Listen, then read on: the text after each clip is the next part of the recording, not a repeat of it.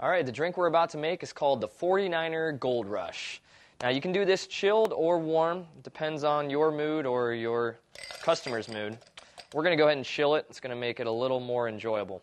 So let's do 1 shot of cinnamon schnapps with some gold flakes in it.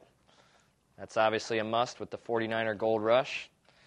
And follow that up with a shot of gold tequila for that beautiful gold amber color. All right, and let's give it a good mix. Get those gold flakes moving around in there. I smell the cinnamon. And since this is chilled, this is going to go down real nice on a summer day that you want to get yourself nice and drunk pretty quick with a nice flavor to it. And let's pour it on in. You will see the gold rush happening before your eyes.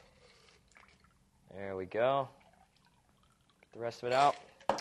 Okay, 49er Gold Rush, bottoms up.